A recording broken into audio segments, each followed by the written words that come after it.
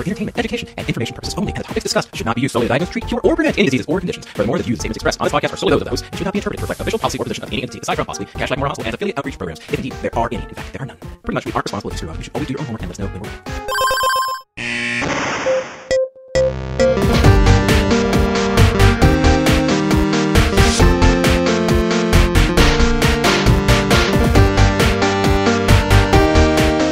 Welcome back to the Curbsiders. Hello. Stuart is not with us, so I'm not used to doing this without an interruption after I get out like one or two words. It's good to have you with us again, Shreya Trivedi, still from somewhere in New York City, right? Still from somewhere in New York City. Now I am a GIM fellow. And for those that don't know what GIM is, it's General Internal Medicine. It's funny, people in internal medicine are like, what's GIM? And I have to kind of explain that to them. But yeah, in a much happier place than working 80 hours in residency right now. I'm so excited for you. And I think this GIM fellowship is the first step in you creating a really cool, unique job for yourself rather than, just keep your head down and keep going for more and more training. And I think you're gonna do a great job with whatever you end up in. Something in education, I imagine. Yes, I imagine. But right, this unique path and what that is going to be the question. I'll look forward to your guys' mentorship on that throughout the next 2 years. No, and I hope you'll be kind when you're ultimately in charge, which I'm pretty sure is going to happen. Paul, I'm going to promote you first thing I do. Paul and I are still trying to figure out our own unique career paths, but I think that's part of what's good about staying in general internal medicine. You can have like a million different ways to go. Probably true if you go into a subspecialty too, but GIM's cooler, right, Paul? Oh, 100%. It's God's work. Paul, did you want to, we've rambled enough. Did you want to remind the audience, in case we have new people listening, what this show is about? Sure, I'd love to. We are an internal medicine podcast that uses expert interviews to bring you clinical pearls and practice-changing knowledge. We also do tend to just sort of talk about work-life balance and background up front. So if you don't enjoy that stuff and just want the knowledge, just skip ahead 10 minutes or look at the show notes and they'll tell you where to go. But as I'd like to emphasize, you'll be a worse person for doing that. Shreya, what is this episode about? Okay, so this is going to be a great episode walking you through nuances of Lyme disease, atypical presentations, going a little bit deeper into some of the other tick-borne illnesses, as well as some really great practical pearls from Dr. Paul Sax. Yes, and this is going to really help you when you get the inquisitive patient asking you a million questions about Lyme disease testing.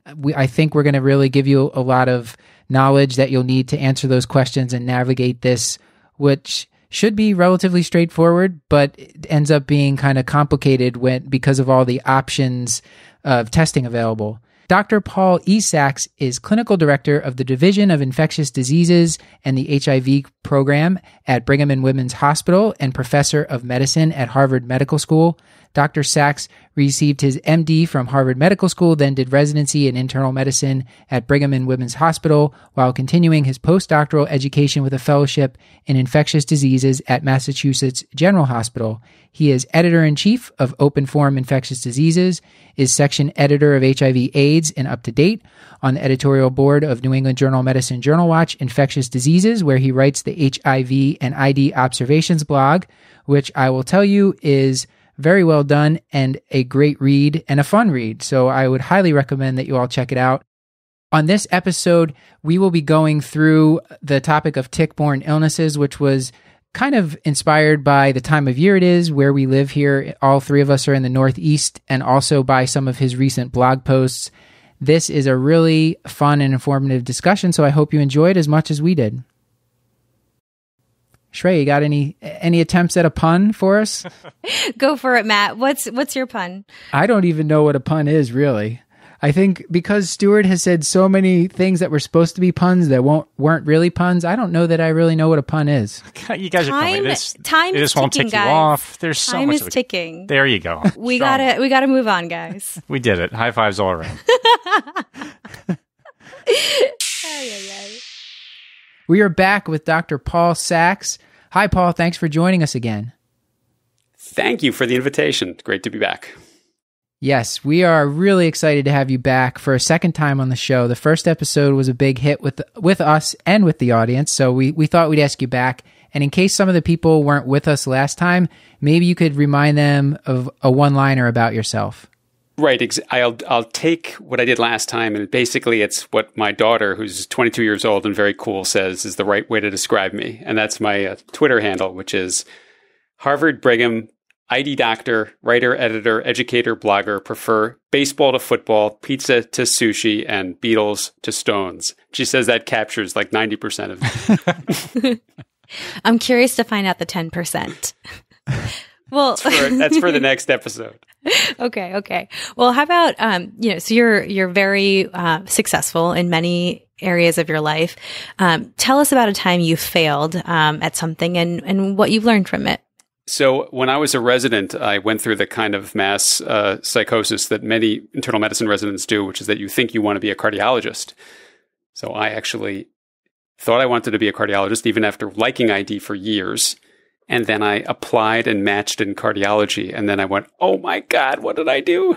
What? And I decided not to do cardiology, and I decided to do ID. So that was a mistake. I learned that you should always do what you want to do, not succumb to the pressure. What made you realize it was the wrong decision? So I was, I trained in the 1980s, and there was this huge ID problem. You might have heard something about it, HIV. Maybe, I've heard of it. It was like the dominant medical story of our time, and I really found it fascinating. And I found myself drawn to the cases again and again and again. And the cardiology cases had, they were interesting, but basically it was just like a pump and some tubes. And I ended up, deciding to do ID. Certainly my motivation wasn't financial, that's for sure. Excellent. Well, we are all glad that you chose ID and not cardiology. No offense to cardiology, but I think right. you're well suited for ID, it seems. Yeah, it's given me a chance to use this terrible pun, which is there's a very kind of famous nerdy ID organism called nocardia. Get it? That was great. Thank you. That makes up for Stuart's puns. Yeah, that was good. It does not. Tonight, Paul Sax will be playing the role of Stuart Brigham on the show. I don't like this. I think I forgot to mention to the audience that Paul Williams, we will refer to him as P-Dubs so that there is no confusion when we're talking to Paul Sax tonight. So Paul is Paul Sax and P-Dubs is Paul Williams. Clear. I know Paul Williams is very, he loves the nickname. I don't anticipate we're going to be hearing much of it throughout the show. Shreya, do we have any more questions before we get into the topic of tick-borne illnesses? Yeah, let's go over, in terms of, instead of doing pick of the week, let's talk about our favorite hiking experience, because I think if this is the same experience I had researching, I wanted to do nothing with hiking after doing research on tick-borne illnesses. So let's just take a moment to be grateful, look back at our favorite hiking experiences. Matt, why don't you start off? I have not been hiking that much recently, but when I was living in San Antonio in Texas, in our neighborhood, there was this kind of trail carved through for actually power lines. And that was our sad version of hiking. We would like kind of walk through there because I figured there was less likely. I have little kids. This was my, I think at the time they were like 2, 3, and 5 or something like that. So we're walking through and I was just terrified we were going to come upon a rattlesnake. So I was like, boys, make lots of noise as we're walking through the woods here. And then we'd find the puddles that we would find to look for animals and stuff was actually just this kind of dirty runoff water from my neighborhood. But it was, outdoors. We were outdoors and they thought it was hiking. So that's my hiking experience. That's incredible. P-Dubs, what about you? Can I do... I know to look at me, I look sort of like the rugged outdoorsy type, but I don't do that much hiking. This is a tick adjacent story and not really a hiking story, but for my senior thesis, where I grew up in York, Pennsylvania, hunting season was a big thing, specifically white-tailed deer. So for my senior thesis in undergrad, I would hang out at a butcher shop and wait for the hunters to deliver the freshly slain deers. And then I would comb through them for ixodes and actually freeze them in liquid nitrogen, grind them up, and run PCR. I was looking for co-infection with either Borrelia, Babesia, Bartonella, and Anaplasma. That was actually my senior thesis. So I have a lot of experience looking at deer ticks and dead deer. There are lots of dead deer for my senior thesis. So not a hiking story, but still germane to the topic at hand. Wow. That's impressive. That's way more lab-based research than I've ever done. Hey, don't ask me what the results were. I have no memory of it. I think some ticks had some stuff, but who the heck knows? That's awesome. Paul, what about you? So I was very lucky. I got to go to the South Island of New Zealand this past year, actually just in March, and hiked something called the Milford Track, which is 5 days, 4 nights, totally off the grid. And one of the things that's interesting is there are so few real predators in New Zealand that the birds are completely fearless. So you can actually like walk down a trail and the birds just coming right up to you, and including I got as close as I've ever gotten to an owl. That was really remarkable. Yeah. That's awesome. I guess I'll go. So my favorite hiking experience was back when I was young in my early 20s. My quote unquote gap year was doing a Fulbright in Korea, and my homestay family didn't speak any English. So as a bonding experience, we would go up and down a volcano almost every weekend. So that was 8 hours. Best shape I was in my entire life was that year.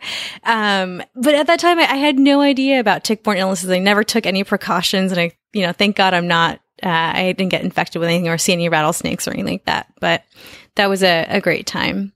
Yes, I learned that there's ticks more than just in Lyme, Connecticut by reading for this episode, that there's actually ticks in Europe and Asia too. I can't say that I was that aware of the fact before reading more in depth on this topic.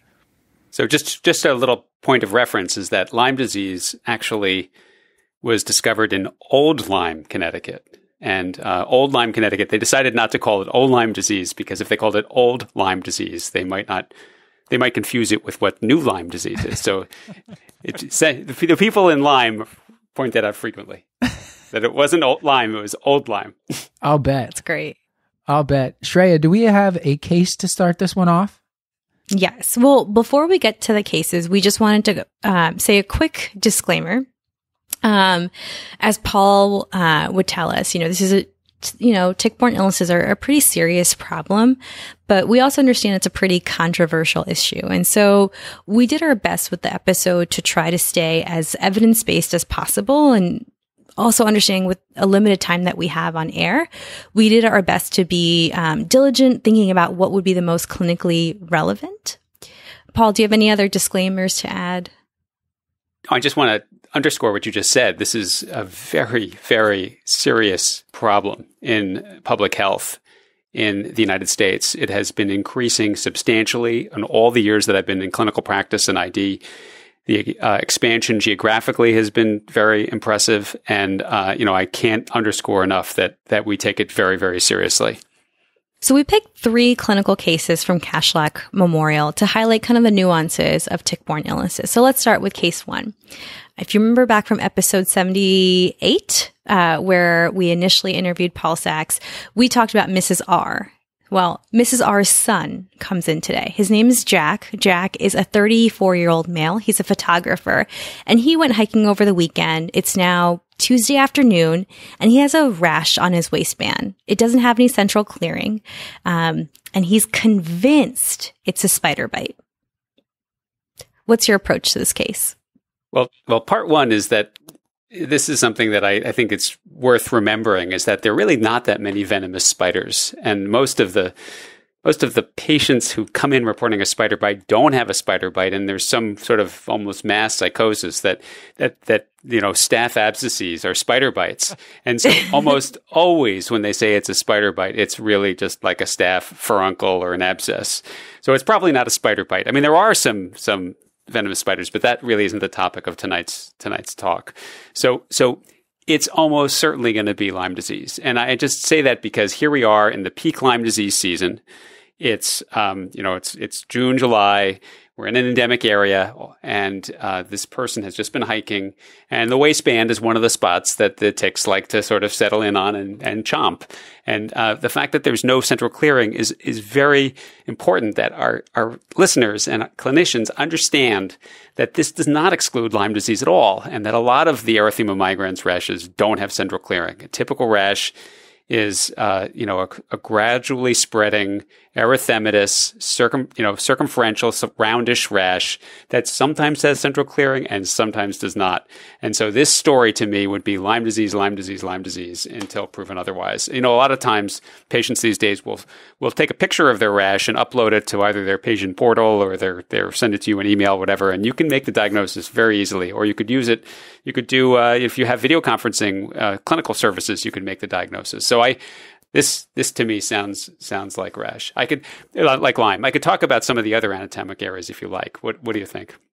But Dr. Sax, before you get there, you mentioned this patient being in an endemic area. Just for the listeners and honestly for me, would you mind just reminding us what the endemic areas for Lyme disease are? So the most common areas for Lyme disease in the United States are the Mid-Atlantic and New England states, far and away, and then also the sort of Wisconsin, Minnesota area. But then what's happened in the last several years is that it's drifted downwards, and that now we see clearly documented Lyme disease in the Carolinas, obviously Virginia, tremendous amount in the South as well. So it's really highly endemic in the places I just mentioned.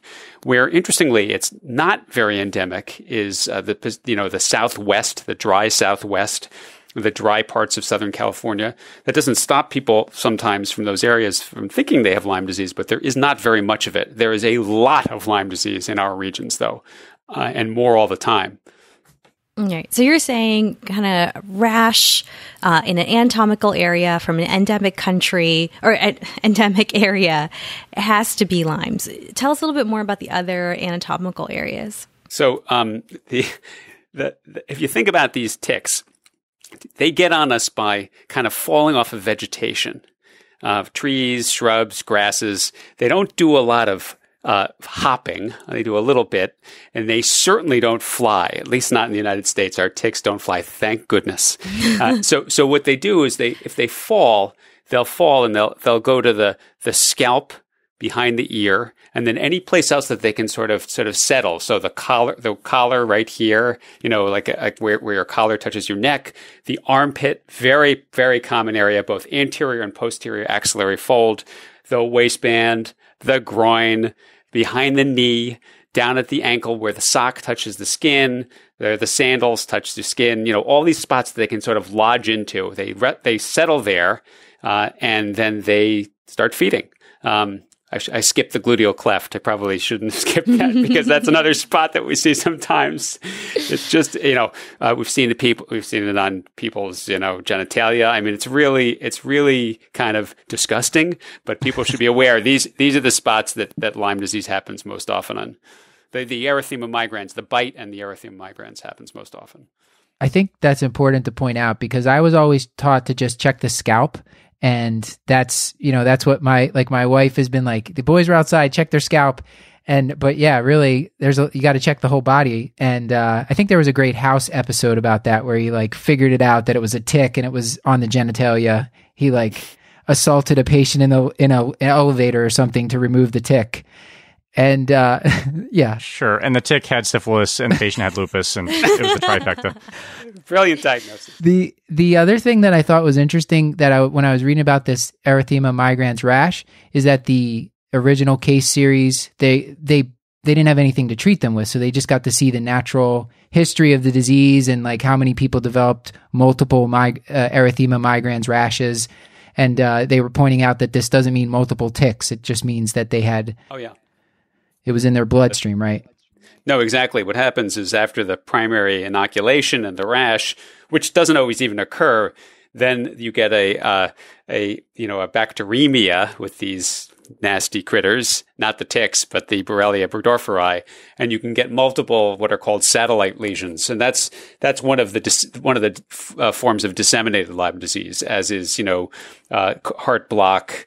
Cranial neuropathies. They are early disseminated Lyme frequently may have those complications. Someone on Twitter asked, what's the sensitivity and specificity of erythema migrans? And can you speak more about that? Yeah, I mean, it's a good question. And the sensitivity is obviously poor because there are people who have Lyme disease who never noticed a rash. So I can't give you an exact number, but But I can tell you that the specificity is pretty good, and the predictive value positive of seeing a rash like the one I described in June or July in the Northeast United States is excellent. And I would just be I'd be very leery of dismissing rashes as Lyme disease during those epidemiologic spikes. Be very, very leery. I mean, everyone has these anecdotes of patients who first came in with just a little bump, or a little redness around the bump, and then 3 days later there's a full-blown rash with central clearing right around it, and they just missed it at the outset. So that is something to watch for. It's really a lot about thinking of what's the epidemiology in my region and what time of year is it. Very important. So I was just gonna blur all of that out. All gold. You just become a puddle all of a sudden. Anyways, all right. So for Jack, what are you going to send on him? Are you going to send any labs? Can you talk about that a little bit more? So there's some debate about whether, let's say it looks to you, Lyme expert, all the world, like Lyme disease. Do you actually have to send any tests? I have done it both ways. Part of me just wants to treat it and say, look, the diagnostic testing really isn't very good in this early phase. So let's just treat it. And if there are any problems, come on back and see me. And that really, for early cases like this, which are the ones that people who do primary care, urgent care, emergency room medicine, these are the ones that they often see.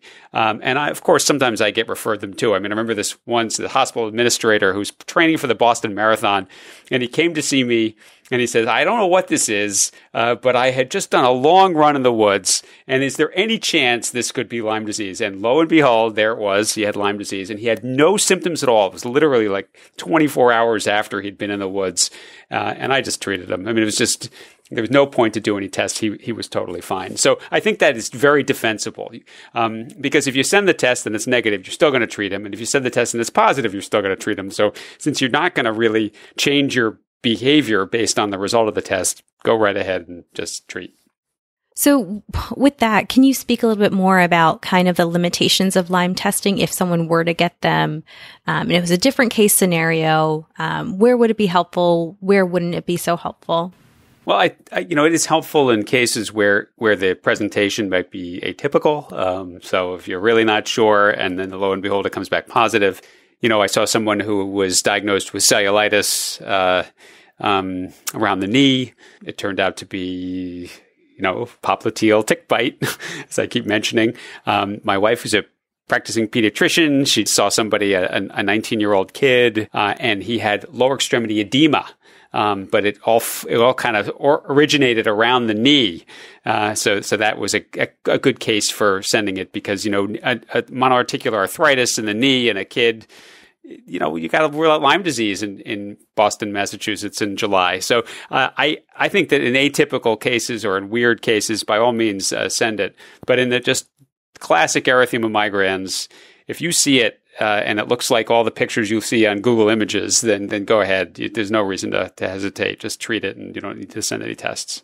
And when you're sending tests, can I ask you to clarify actually what specific serologic tests you're actually sending? Well, do you want me to talk specifically about Lyme or talk about other tick-borne infections as well? Oh, I think just Shreya, I was going to say actually just Lyme in this case, if that's okay, since we're still on. Yeah. So Lyme testing basically stinks. And it's one of the saddest things about this condition is that we have a very limited blood test for it. We desperately need a good antigen or PCR test. And the sad thing is that most patients with early Lyme disease don't have a positive PCR, and many of them don't have a positive antibody. So the test I send when I'm thinking about Lyme disease is I send a Lyme antibody. There might be some rare circumstances where you'd send a Lyme PCR. Recently, there was someone at our hospital who was receiving rituximab and so can't generate antibody. And she ended up having a positive Lyme PCR and a negative Lyme antibody. It was a very interesting case, but we don't see that very often. The Lyme PCR is incredibly insensitive during erythema migrans. It is more sensitive during the disseminated phase, and then it's very insensitive again in the late phases. So so I personally order a Lyme antibody. We use a very good reference laboratory called Imugen, IMUGEN, and what they do is we do a screen with the standard ELISA antibody, and then if that's reactive, it then goes to Imugen, and Imugen does their own versions of ELISA, IgG, IgM, and IgA, and then they do immunoblots as well. I do want to mention one limitation of the Lyme immunoblot, the Lyme Western blot, is that a lot of places do this two-step testing where the first test is the ELISA, and then it's referred for IgG and IgM Western blot testing. The IgM Western blot testing is very prone to false positives. Very prone to false positives. So if you're evaluating someone with early Lyme disease and they come back with a positive Lyme IgM, that makes all kinds of sense. But if you're evaluating someone who's had 5 years of symptoms and the only positive test is the Lyme IgM, it really doesn't fit with the clinical scenario, and those are most likely false positives. And the labs have been instructed that they should actually put that in their interpretation.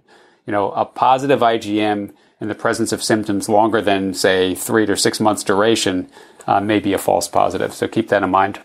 That's an excellent point. Right. Yeah, I know that the labs are just such a big sticking point. Every time I've talked to a patient or even just a family member about Lyme, they're always wanting to know about, like, well, do I need to be tested for it? I actually treated a family member about a month ago who had a rash under the armpit with like central clearing. It was pretty classic. Didn't have any symptoms yet.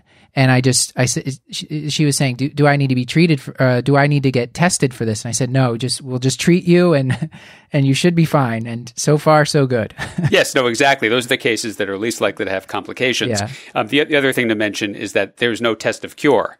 So if you have someone who has a positive test and you treat them for Lyme, right. Many will have a positive antibody test for months or even years afterwards, and it doesn't mean that they still have Lyme. And some people have a negative antibody after treatment. So it's no point in doing follow-up testing. That's an excellent point. Walk us through your treatment options for Lyme disease. So the drug of choice is every ID doctor's favorite drug, which is doxycycline. And doxycycline is extremely effective, very well absorbed.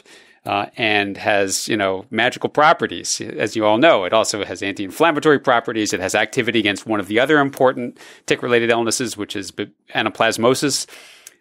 There are some issues with doxycycline, and my, spiel is that basically I tell people, take this antibiotic. It's once, twice a day. It has 2 important side effects. One is that it's going to make your skin more sensitive to sun. And this seems to be in direct relationship to the lack of pigment in people's skin. The paler they are, the brighter their eyes, the worse the doxycycline photosensitivity. So you can imagine here in Boston, we have a lot of people who fit that category very well. We have to really warn them. The second thing I say is that this drug can be horribly irritating to your esophagus. So when you take it, you have to be upright, either sitting or standing for at least an hour. This is not a medicine you take and then lie down on the couch and watch TV. It is not a medicine you take and then go to sleep. You can get terrible pill esophagitis. And then the third thing I tell them, if I'm treating them especially for a high burden Lyme disease, the people who have maybe low fevers and some just more than just the erythema migrans, but everybody, is they could get a Herxheimer reaction. This would be any treatment. Herxheimer reactions is when the immune response to the killing of the Borrelia species, and it's very much like what happens in syphilis, when people can get a worsening of their symptoms for 12 to 24 hours, a high spiking fever, shaking chills. It can happen. You got to warn them about it. It goes away with, ibuprofen or acetaminophen, and they'll be fine. So that's my doxycycline spiel. The alternatives, they can't take doxy, are amoxicillin and cefuroxime orally, which those 2 work very well also. What doesn't work is azithromycin. That's been tested, and it's clearly less effective than either of the other choices. For the doxy pill esophagitis thing, I always remind people, I believe it's used for pleurodesis, which is where you scar the lung so that it doesn't collapse anymore. So if right, isn't that true? They use it to burn the parietal and the visceral pleura, so they stick together. So yeah, clearly it can cause pain to the esophagus. Yeah. I mean, now clearly any antibiotic can cause nausea. There is one little fun fact about doxycycline in your hospitalized patients is that it probably protects against C. diff. So that's a good thing about it. Oh, interesting. Did you know that? Little known fact. I saw You that said it. in your blog post today, so Good. I did know that. A little learning unit. I think you said it on episode 78 when you talked about your favorite antibiotic. Okay, there you go. I think we so. talked a little bit about the C. diff hierarchy, and that was the winner of that Yes. for being least likely to cause, or one of the least right. likely. Shreya, where you get us on track here? What's next Yes. for this talk? I gotta make moves. Okay. Case 2. All right. So Jack's father, Bill, he's a very healthy 72-year-old man. He's very active, outdoorsy, gardens a lot, at all costs really avoids seeing doctors.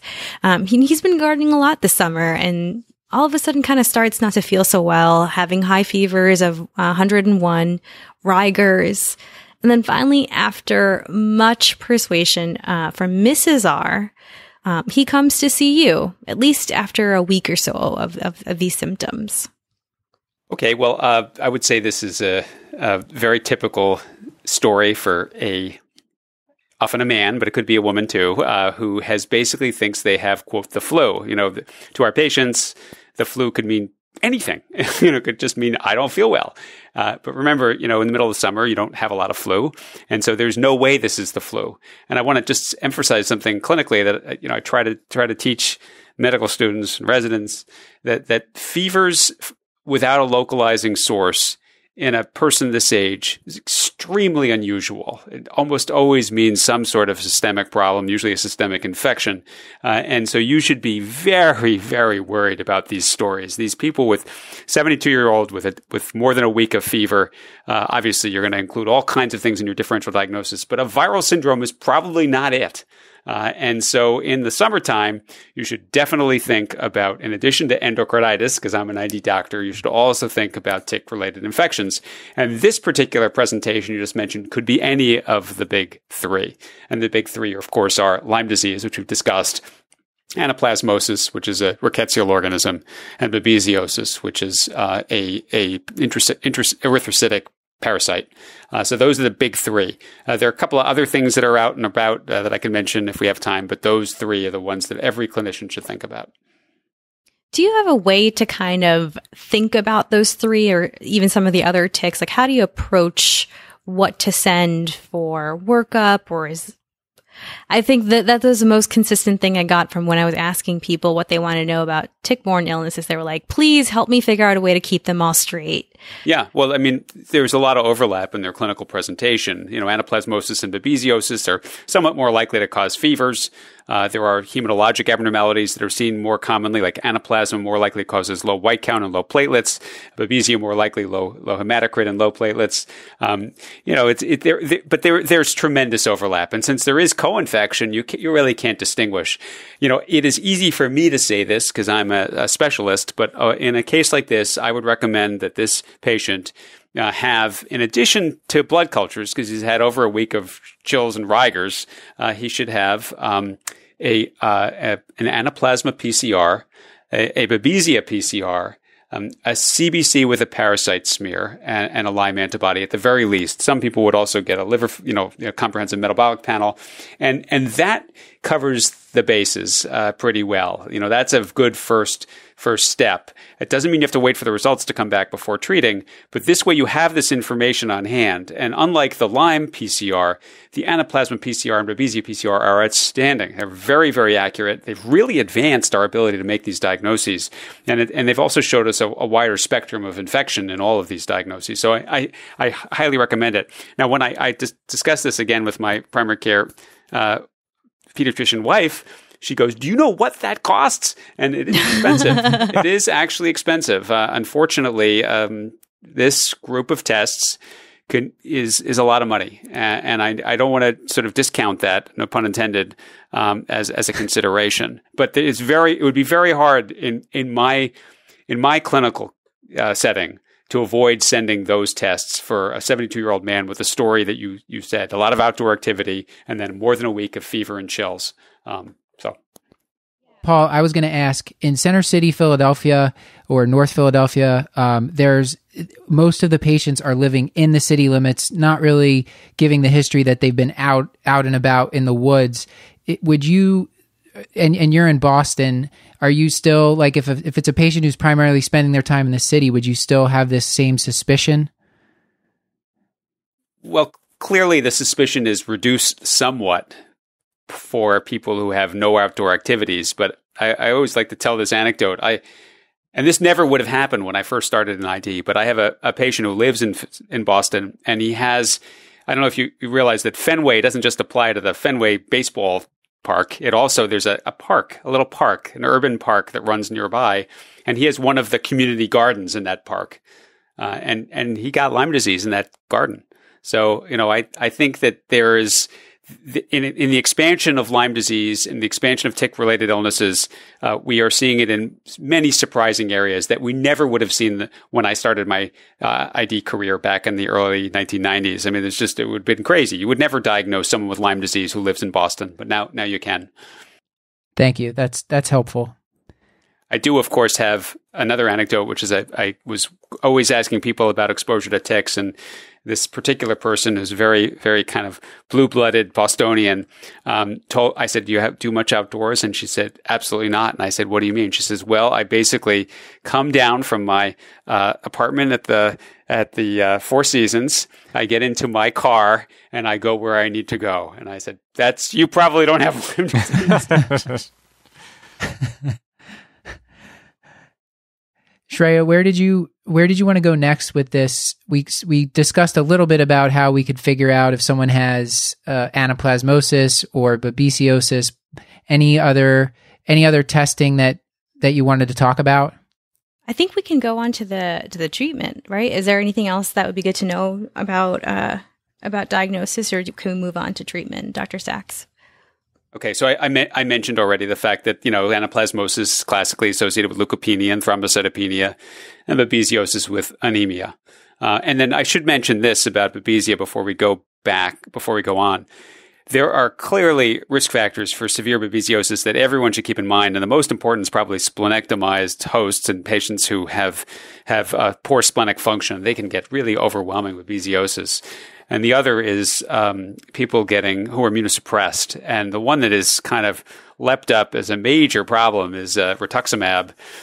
Patients who receive rituximab can have literally months of babesiosis, and people sometimes need to be on treatment for babesia for months and months and months, sometimes over a year before they actually clear it. So just keep those things in mind. And then, of course, being old. Being old is bad for everything, and it's really bad for babesia. Yeah.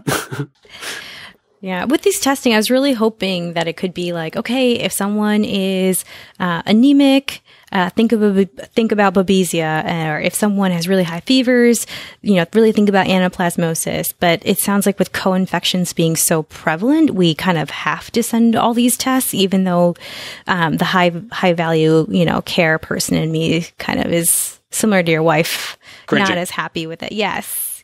No, I completely understand. I do think, especially if you're going to choose a non-doxycycline treatment for Lyme, because you remember doxycycline treats anaplasmosis also, and then the treatment of babesia is completely different. Treatment of babesia is a sort of funny combination of atovaquone, which is an antiparasitic drug, and azithromycin, which is known by everybody because it's part of azithromycin. Patients ask for it by the brand name. The key ingredient. Right, the brand name, which I'm not going to say online. Oh my goodness. No buzz marketing for azithromycin on this show. Thank you. No. They're not going to get that curbsiders bump that they really need. So, turns out his tests come back, and Bill is actually positive both for Lyme and anaplasmosis. All his other antibiotics are DC'd. His blood cultures are negative too. So he completes his treatment, and Mrs. R confirms that he has been taking the treatment. But he comes back to clinic and he's saying he's still feeling pretty fatigued, having difficulty concentrating, and wants to know, does he have post-Lyme disease residual symptoms? So the quick answer is that absolutely post-Lyme disease residual symptoms are common, and they appear to correlate with the severity of the initial infection. And at least in my anecdotal experience, very much with the delay in onset of treatment. And I just want to emphasize that the part of the controversy about Lyme disease is born out of people who have had a very bad case, often with neurologic involvement, often with a long delay before diagnosis or treatment. And then they get treated. And then after completing a month of therapy, sometimes even with a, intravenous treatment, because we treat neurological disease with a month of ceftriaxone. Even after that, they're still not quite right, months or even years later. It's not common, but it does happen. And the way that we in ID kind of think about it is it's like any other very severe infection, that there are residual effects afterwards that are not due to ongoing living organisms, but due to the equivalent of trauma and scar. And if you actually talk to people who've had other severe infections, for example, sepsis, toxic shock syndrome, severe pneumonia, they will also often describe terrible long-term side effects that are very nonspecific and very similar to what you hear with people with post-Lyme disease syndrome. So I think a lot of it has to do with, not making sure people understand they may not feel better right away, making people understand that there might be some residual symptoms, but most people get better eventually. And then if people are truly debilitated by these symptoms, then occasionally it makes sense to have them see a neurologist to see if there's anything objective that can be found on a careful neurologic exam. Occasionally makes sense to do a CSF examination, although in my experience, it's extremely unrewarding. And then in the worst case scenarios, you can end up sort of empirically going for another 4 weeks of treatment. But there is, unfortunately, no strong evidence that longer treatment than that is going to benefit people. And that is where we get into a lot of the controversy. Now, this post-Lyme disease syndrome is extremely different from the, quote, chronic Lyme, which is often diagnosed in people who may or may not have had a positive blood test for Lyme disease, and is something that is very much championed by Lyme literate clinicians. And I really, they have a different view of this disease than I do, and that's fine. We can have different views, and I just don't feel like I can talk about it with much authority based on that. Right. So that in the nomenclature, I just want to make sure that I'm understanding this. The post-Lyme disease syndrome is somebody that we would have said, okay, this person had pretty good objective evidence that they had Lyme disease. They've been treated, and now they're having residual symptoms that may or may not be due to this infection that they had with Lyme. And well, probably is due to the infection they have with Lyme, but it's not due to living organisms in their system. Okay, got it. It's the equivalent of the survivor of sepsis or an ICU stay, or a person who has really terrible mononucleosis and other bad infections. And they often have residual symptoms for months or even years afterwards. As people will say, I've never felt the same since I was hospitalized in the ICU with pneumonia. That comment does happen. It just does not have quite the same traction as the Lyme disease cases. So anyway, that's the post-Lyme disease syndrome patient. The chronic Lyme disease is the reason it's controversial is because it's less clear if those patients ever had an actual infection with Lyme disease. And then the treatment for it is sort of not endorsed by Infectious Disease Society of America or some of the other big organizations that would give us guidelines for infectious disease. Is that sort of the issue? Yeah, and also chronic Lyme implies that there's ongoing living organisms in people who are suffering from these symptoms. They may or may not have had previous Lyme disease. Some of them probably never did. And all of us in ID have anecdotes of people who've been given this diagnosis and treated for it who ended up having completely different conditions. And that is and then or side effects from the medication. And sometimes that's one of the downsides, obviously, of treatment for long-term antibiotic treatment. They get a lot of adverse effects. Great. The other thing I wanted to highlight that Paul was saying was that, the post-Lyme disease residual symptoms are more likely to happen in people who had really severe disease. So someone like Jack from case 1, who was feeling pretty well, you wouldn't really expect him to have this residual symptoms. And I would kind of think about if he was complaining of fatigue and difficulty concentrating a little differently. But, Bill, his father, had like pretty severe symptoms and a severe case of Lyme that it sounds like we would entertain it more. Yeah, and also a prolonged time before getting treated. I mean, that's another factor. Definitely. No, I say to people, because there's so much fear about Lyme disease, if they're treated during erythema migrans and are fine, like your relative, Matt, that I just say this treatment is unbelievably successful. I mean, it's going to go away and you'll be fine. And that I think is important to convey that. Oh, can I ask? But when you're seeing someone in the hospital who has neurologic complication of Lyme disease, it's a different conversation.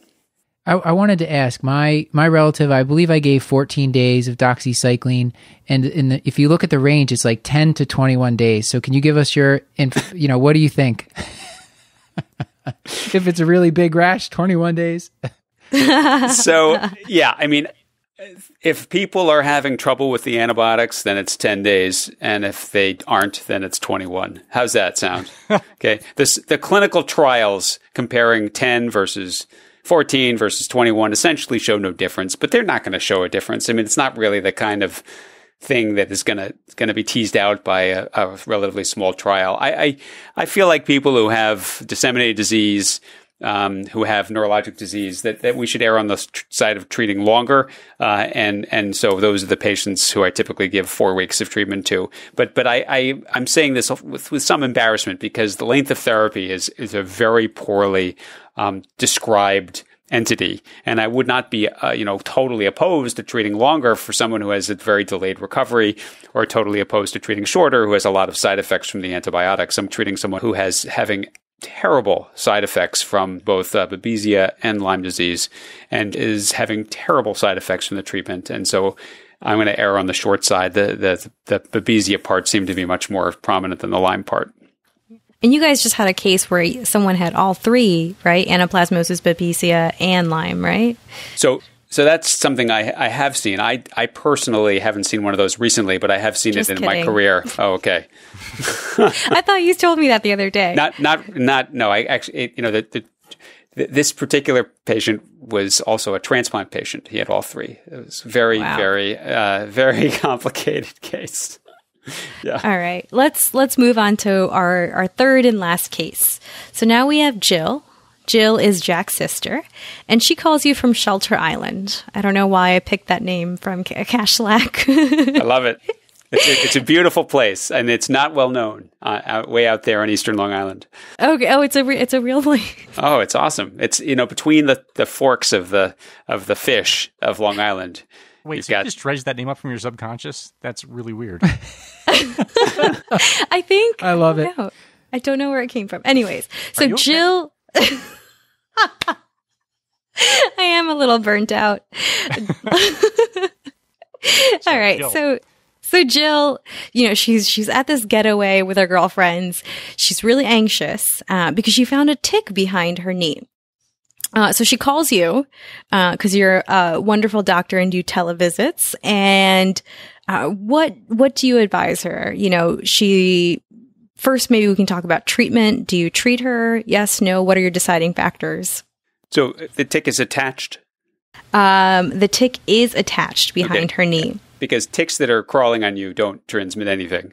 So if you can swipe the tick off, that's not an indication for prophylaxis. But attached ticks, there's this whole thing about 24 to 48 hours for them to feed and transmit the organism. And, come on. I mean, how can we time that so precisely? And so when patients call and they say they've had a tick attached, it's very straightforward. You can give them 200 milligrams of doxycycline, and it basically is an excellent form of post-exposure prophylaxis. It works very well in reducing the risk of Lyme disease. And that is what the typical practice is. In the clinical trial, there was a little bit more in the way of GI adverse effects. And the people who got that than people who didn't get anything, but of course they're going to be. They're getting 200 milligrams of doxycycline. So I think that's a good idea. The other thing to mention about this is that there are people who live in hyper-endemic areas. They typically have, houses in the wooded suburbs, or they have a farm, and they've gotten tick bites over and over and over again. You should empower them by giving them a supply of doxycycline and tell them every time they see an attached tick on them, they should just pop a couple of these, because those are the people who get Lyme disease multiple times, and having them call you is ridiculous. And so I just think that they should have it on hand, in the medicine cabinet. Along those lines, how womped up do you get about tick morphology just by patient report? Like, do you get excited? Is it a deer tick, a dog tick? Is it a big tick, little tick? Do you care? But if they say I was bit by a tick, do you just give them the doxy? The easier approach is the latter. Yeah. I will say that since you mentioned deer tick, I can comment that the preferred term now is black-legged tick. Oh, how embarrassing! Forget. And the deer lobby have argued vociferously to get their name off that thing. Yeah. But it actually makes sense, because the life cycle of these organisms and these ticks is sustained as much by mice as it is by deer. So why don't we call it the mouse tick? Yeah, and I think I was reading, I can't remember if this was something that you had written or somewhere else, that you don't forget, maybe it was on Twitter, don't forget that like someone having a dog, even if they haven't been in the woods, but their dog's been in the woods, and that can be a risk factor too. I don't know if definitely. we already mentioned that, but... Yeah, no. In some of these hyperendemic areas, even a very brief period outdoors can transmit these infections during this season. It's remarkable. Yeah. Yeah. So how are you going to advise Jill in terms of taking off this tick? Is it just is there some mechanics to it? She wants to know. So the preferred approach is to take a tweezers and lift straight up. And the thing that spooks people is that as you lift the tick straight up, the skin sort of tense with it. And that's because the ticks have this sort of cement that they latch onto your... I mean, they're designed to feed off you and not to be brushed off. So you have to use a little force. You should not do any of the kind of old stories of use a match or use kerosene or use any of that stuff. Just take it. And if the tick breaks, don't freak out. I mean, that's okay. The world has one fewer tick, and we should be happy about that. And then the little pieces that might be left in will eventually come out. So that's the recommendation. That was always the argument: is if you don't cover it in vegetable oil and set your arm on fire, then the tick's head will stick in your skin and embolize, and you'll die. There was such a panic about part of the tick being stuck in you. In York, Pennsylvania. No, let's not blame York. I think that's fairly commonplace, right? I think we all had that growing up. Common misconception. So her girlfriends also read online that, now that they took the tweezers and did their due diligence with taking it off, should they put it in a Ziploc bag for you to see? I guess this maybe gets to P-Dub's question about, will seeing the tick make a difference for you? Not in the moment. I mean, they're out having fun in Shelter Island, and it's going to take a while for them to get to Boston. They have to take a couple of ferries to find their way to Boston. And then they once the tick is brought in, I mean, it might be, I think, for reassurance, if nothing else. Someone could look at it and say, oh, it's a dog tick that doesn't transmit Lyme, but Babesia anaplasma. Or someone could look at it, and then if they really want to be fancy, send it to one of these tick labs, and they'll test it by PCR for all these infections.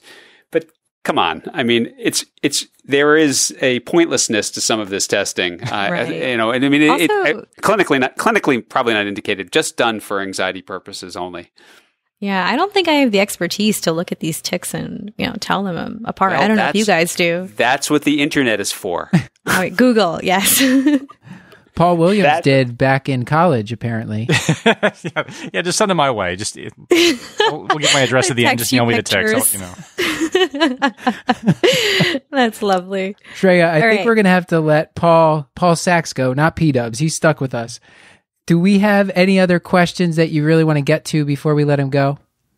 Yeah, let's wrap up with some patient education. So at the end of all of this, what are we going to tell our patients in terms of preventing future tick bites? Is there something that's more effective than other techniques?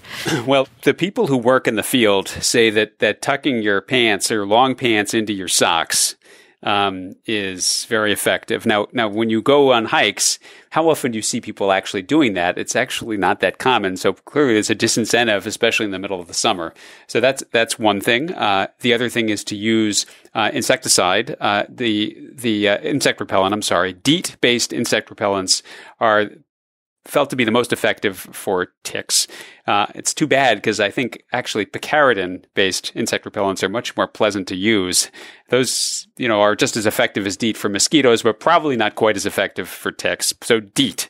The other thing is if you're really in one of these horribly tick endemic areas, permethrin impregnated clothing and permethrin itself is unbelievably effective at discouraging ticks. So I strongly would endorse that for example, the horse farmer. I mean, the guy who has a horse farm and he's always out in the woods and in the grass, and he says, "All right, come in, and I'm covered with ticks." Though really does discourage them. I don't know that there's any evidence for these tubes that have the cotton in them. You know about these? No, there's these tubes, little cardboard tubes that have cotton in them that are impregnated with a chemical that the mice can use to then build their nests. And then when they use that to build their nests, the chemical ends up being cidal to the ticks. They sell them, but I don't know if they're very effective. I think you need to put a lot of those tubes down. The other thing is people should know the anatomic areas we discussed earlier to where to look for. Yeah, and then don't discount a fever in the summertime as just the flu. It's not the flu. Wise words. Walk in the middle of the trail, all kinds of fun things. Take a shower after being outside. Basically, it's common sense. It's yeah.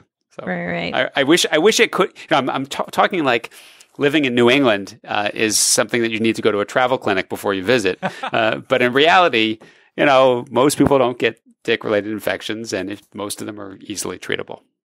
Yeah, I'm not going hiking or to Boston anytime soon after this recording. Yeah, I think I feel like I need to check myself for ticks because I was definitely running in the woods today and playing in the yard, and yeah, I am. Yes, I have not high-risk behavior. I have. I would probably worry more about the power lines you hung out underneath as a kid than I would about the ticks. No, I was an adult. My kids were kids when we were hanging out by the power lines. Oh, thank God. It might explain some issues we've been having with their behavior. So, all right, thank you so much, Paul. I really always appreciate all your wisdom. It's always great. You're welcome. It's a really important and complicated topic, and one obviously our patients and our colleagues are asking a lot about. Yes, and if it's okay with you, if there's some simple follow-up questions that we could maybe carry the discussion onto Twitter after this episode airs, which will be probably next week. Very good. Maybe we can answer some quick follow-up questions that way. Sure thing. Awesome. Thank you so much for all your time. Thanks. Bye. This has been another episode of the Curbsiders, bringing you a little knowledge food for your brain hole. You can get show notes at thecurbsiders.com/podcast and sign up for our mailing list at thecurbsiders.com/knowledge food and get our weekly show notes delivered directly to your inbox. I legit had hopes that during that pause, Shreya would throw in a yummy, and it didn't happen. Like I felt like it was coming, and it didn't. I was too busy thinking about the Surgeon General. P-Dubs, I'm totally with you on that. We're committed to providing you with high-value, practice-changing knowledge, so we need your feedback. Send an email to thecurbsiders@gmail.com, or if it's more convenient, reach out on Facebook, Instagram, and on Twitter at thecurbsiders. Until next time, I've been Dr. Matthew Frank Watto. And I'm Shreya Trivedi. And I remain Dr. Paul Nelson Williams, and goodbye. And I wanted to thank our off-air writers and producers for this episode, Nora Toronto and Hannah R. Abrams, who are two of the wonderful medical student Curbsiders, and also to our social media team. Hannah R. Abrams is on Twitter, Beth Garbatelli is on Instagram, and Chris, the Chew Man Chew, is on Facebook. Thank you, and good night. Good night.